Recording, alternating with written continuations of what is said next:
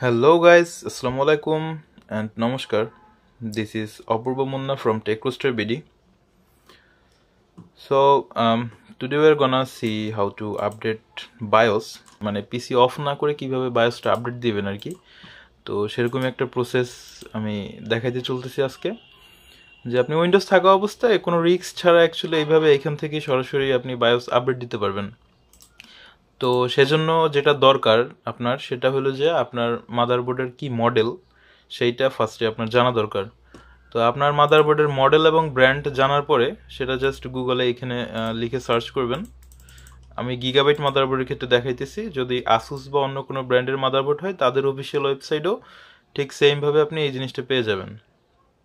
তো first of all আমাদের গিগাবাইটের যে আমাদের মাদারবোর্ডের পেজ আর কি, তো সেই পেজে যাইতে হবে এবং এখানে গেলে আপনি দেখতে পারবেন যে এখানে সাপোর্ট অপশন আছে।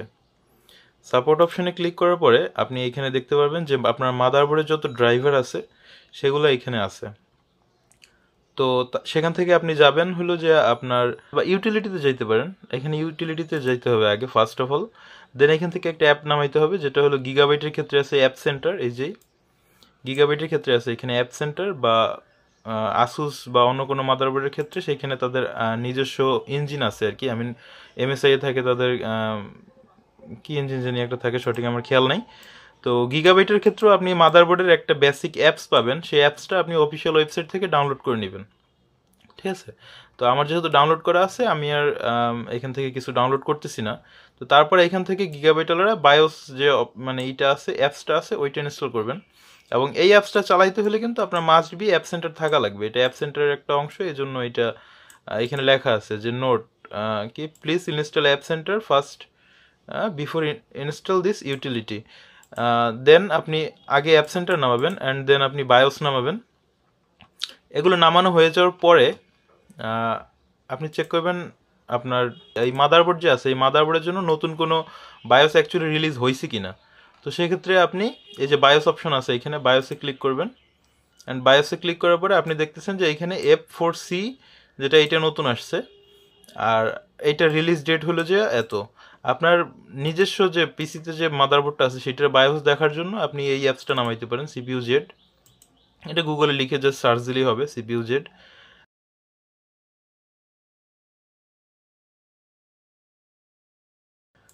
তারপরে মেইন বোর্ড অপশনে যাবেন।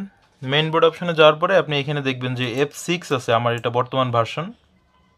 আমার এই মাদারবোর্ডের বর্তমান ভার্সন হলো যে F6, অ্যান্ড তাদের যে মানে আপডেট যেটা রিলিজ হয়েছে সেটা হলো যে F7C।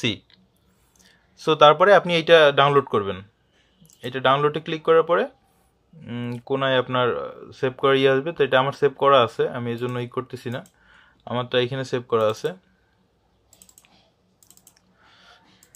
এই যে দেখতেছেন এরকম একটা জিপ ফাইল ক্রিয়েট হবে আপনার। এরকম একটা জিপ ফাইল ক্রিয়েট হওয়ার পরে আপনি এটা ওপেন করবেন এবং এক্সট্রাক্ট করে নেবেন।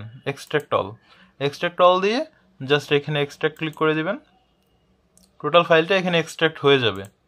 এক্সট্রাক্ট হলে আপনি এইখানে একটা অপশন পাবেন, এই যে ফোল্ডারটা ক্রিয়েট হয়েছে F7C ক্রিয়েট ফোল্ডারটা আসার পরে আপনি এখান থেকে এই সবগুলো ফাইল যা আছে ডিলিট করে দেবেন। শুধু এই যে F7C ডট যে ফাইলটা আছে এই ফাইলটা শুধু রাখবেন, আর সবগুলো ডিলিট করে দেবেন।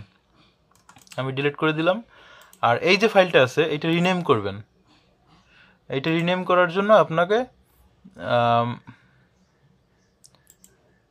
রিনেম অপশনে যেতে হবে। তারপর এখানে আমি এইটা আপনি যে কোনো নাম রাখতে পারেন, বায়োস দিয়ে রাখতে পারেন, সমস্যা নেই। আমি F7C রাখলাম এবং এটার শেষে এক্সটেনশনে সবসময় .bin ফাইল করে দিবেন। এই যে .bin এইটা করে সেভ করে দিবেন জাস্ট, তাইলেই হবে। এসে যেমন এই ফাইলটার নাম হয়েছে এখন .bin। ওকে, দেন এইটা এখানে থাক, এভাবে থাক। তারপরে আপনি অ্যাপ সেন্টারটা ওপেন করবেন, যে অ্যাপ সেন্টারটা আমরা ডাউনলোড করছি আর কি। অ্যাপ সেন্টারটা এখানে পেয়ে যাবেন। এই যে আপনার জি সেকশন হিয়ার, এই যে lunch app centre, and then yes I am closing this window because this is not necessary now, and then here we find our app center, and আপনি বায়োসটা যখন ইনস্টল করবেন তখন এখানে বায়োস নামে এই অপশনটা চলে আসবে। তো বায়োসে ক্লিক করার পরে আপনি দেখতেছেন যে নতুন একটা উইন্ডো ওপেন হয়েছে। যেটাতে আপনার বায়োস অপশনটা আছে আর কি, মানে বায়োস যে অ্যাপসটা যেটা আপনি ডাউনলোড করছেন সেটা এখানে ওপেন হয়েছে। আপনি যদি ওইখান থেকে বায়োসটা ডাউনলোড না দিতেন তাহলে কিন্তু এখানে এই অপশনটা আসতো না।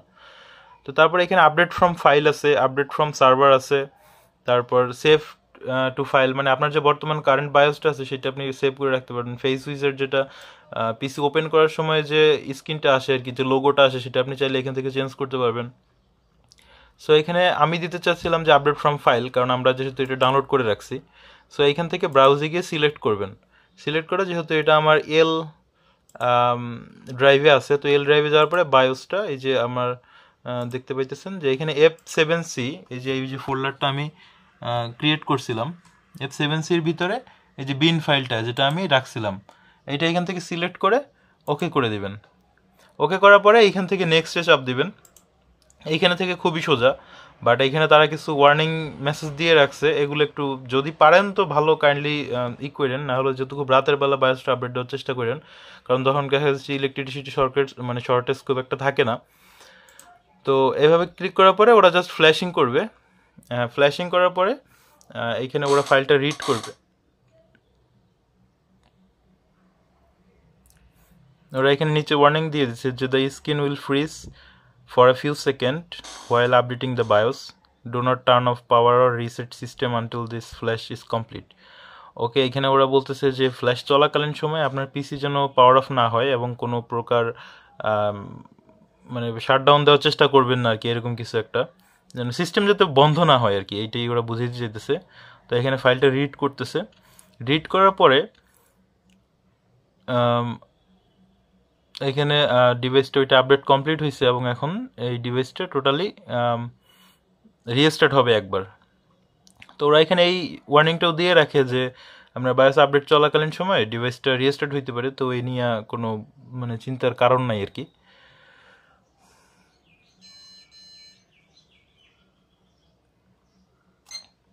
ওয়েল, আমার যে ডিভাইসটা এখন এটা পাওয়ার অন হয়েছে, আই থিঙ্ক এটার বায়োস আপডেট হয়ে গেছে। সরি, এটা ভিতর থেকে এখান থেকে করতেছে। তো আপনাদের ক্ষেত্রে দেখা গেছে যে এখান থেকে হবে না, আপনাদের থেকে ওইখানেই হয়ে যেতে পারে, মানে আই মিন ওই যে অ্যাপসটা যে আছে ওই অ্যাপস থেকে হয়ে যেতে পারে। তো যেহেতু এটা F7C এর যে আপডেটটা আর কি, এই আপডেটটা অ্যাকচুয়ালি একটু ক্রিটিক্যাল আপডেট, তো যে কারণে এইটা এইখান থেকে বায়োস থেকে হইতেছে। তো আমি এর আগে যতগুলো আপডেট দিয়েছি সেগুলো এই বায়োস মোডে আর আসে নাই, সেটা ওইখান থেকেই টোটালি আপডেট হয়ে রিস্টার্ট নিচ্ছে। তো এইটা এইখানে এসে আপডেট নিতেছে। I don't know what happened, but I think it will be okay. So আপনারা যদি এরকম কিছু হয়, ভয় পাওয়ার কোনো কারণ নাই। আপনাদের ফ্ল্যাশ আপডেট মানে আগে যেটা ছিল সেটা রিমুভ করতেছে, প্লাস এই নতুনটা এখন মানে ইনস্টল হইতেছে আর কি।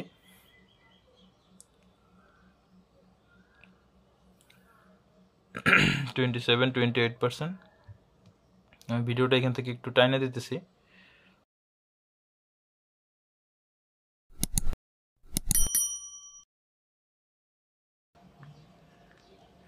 ওকে, আমরা 94%-এ চলে আসছি।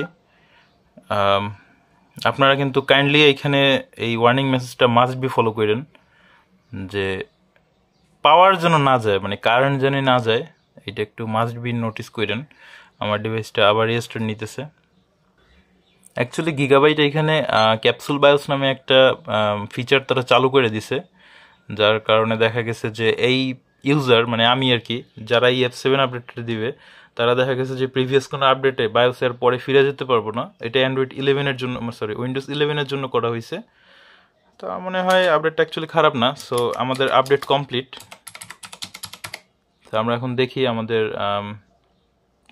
হয়েছে কিনা মাদারবোর্ডের বায়োসটা। সেক্ষেত্রে আমি CPU Z দিয়ে ট্রাই করতেছি। আপনি মাদারবোর্ডের বায়োস মেনু থেকেও চেক করতে পারেন।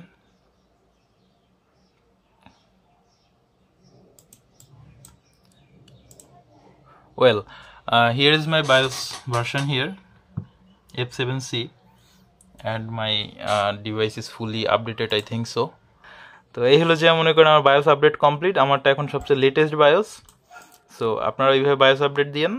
অ্যান্ড যদি কারো কোনো সমস্যা হয় আমাকে কমেন্ট বক্সে জানান, আমি অবশ্যই সবাইকে হেল্প করার চেষ্টা করব। আর এই চ্যানেল দ্বারা যদি আপনি উপকৃত হন কাইন্ডলি সাবস্ক্রাইব করেন। আর কি বলবো আপনাদের, থ্যাংক ইউ ফর